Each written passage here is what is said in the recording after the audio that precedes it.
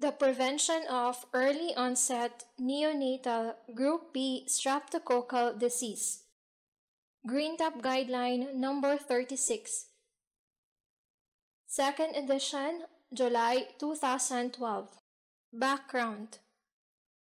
Group B Streptococcus or Streptococcus aeugulactae is recognized as the most frequent cause of severe early onset at less than 7 days of age infection in newborn infants.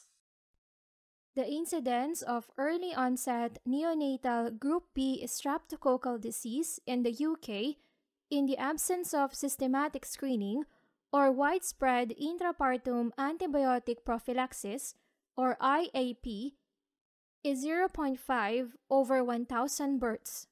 The UK National Screening Committee examined the issue of strategies for the prevention of early-onset neonatal Group B streptococcal disease in November 2008 and recommended that routine screening using bacteriological culture or near-patient testing techniques should not be introduced into UK practice. Antenatal screening. Should all pregnant women be offered bacteriological screening for Group B streptococcus? Routine bacteriological screening of all pregnant women for antenatal Group B streptococcus carriage is not recommended.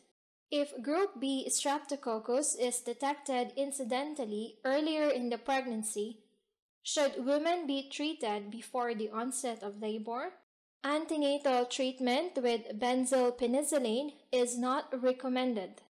Antenatal prophylaxis with oral benzylpenicillin for vaginal or rectal colonization does not reduce the likelihood of Group B streptococcus colonization at the time of delivery, and so is not indicated in this situation. Intrapartum antibiotic prophylaxis should be offered to Group B streptococcus colonized women. Should women be screened for Group B streptococcus or receive intrapartum antibiotic prophylaxis if Group B streptococcus was detected in a previous pregnancy? Current evidence does not support screening for Group B streptococcus or the administration of intrapartum antibiotic prophylaxis to women in whom Group B streptococcus carriage was detected in a previous pregnancy. The time interval between the two pregnancies and the intensity of colonization in the previous pregnancy are predictive of recurrent Group B streptococcus colonization. Reducing the risk of neonatal Group B streptococcus disease in women known to be colonized with Group B streptococcus. How should Group B Streptococcus bacteriuria in the current pregnancy be managed? Clinicians should offer intrapartum antibiotic prophylaxis to women with Group B Streptococcus bacteriuria identified during the current pregnancy. Group B Streptococcus bacteriuria is associated with a higher risk of chorioamnionitis and neonatal disease. These women should be offered intrapartum antibiotic prophylaxis. Women with GBS urinary tract infection or growth of greater than 10 to the 5th power CFU per milliliter during pregnancy should receive appropriate treatment at the time of diagnosis as well as intrapartum antibiotic prophylaxis. Should women receive intrapartum antibiotic prophylaxis if Group B streptococcus is detected in the current pregnancy? Intrapartum antibiotic prophylaxis should be offered if Group B streptococcus is detected on a vaginal swab in the current pregnancy. Vaginal swabs should not be taken during pregnancy unless there is a clinical indication to do so. If Group B streptococcus is present in a vaginal swab, it is likely that the risk of neonatal disease is increased. A risk of disease is 2.3 over 1,000 may be assumed.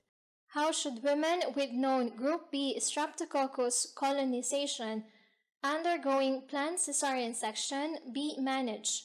Antibiotic prophylaxis specific for Group B Streptococcus is not required for women undergoing planned cesarean section in the absence of labor and with intact membranes. Women undergoing planned cesarean delivery in the absence of labor or membrane rupture do not require antibiotic prophylaxis for Group B Streptococcus regardless of Group B Streptococcus colonization status.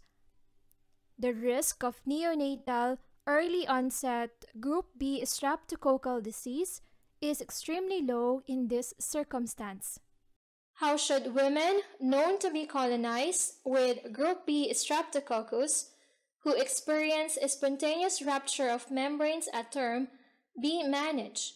Immediate induction of labor and intrapartum antibiotic prophylaxis should be offered to all women with pre-labor rupture of membranes at 37 plus weeks of gestation or more.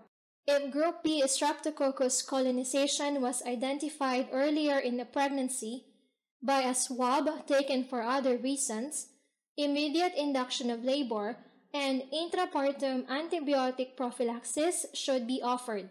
How should women with Group B Streptococcus colonization and suspected chorioamnionitis be managed? If chorioamnionitis is suspected, broad-spectrum antibiotic therapy, including an agent active against Group B Streptococcus, should replace Group B Streptococcus-specific intrapartum antibiotic prophylaxis, and induction of labor should be considered. Chorioamnionitis is known to be associated with maternal and neonatal morbidity, including sepsis, neonatal lung and brain injury, and cerebral palsy.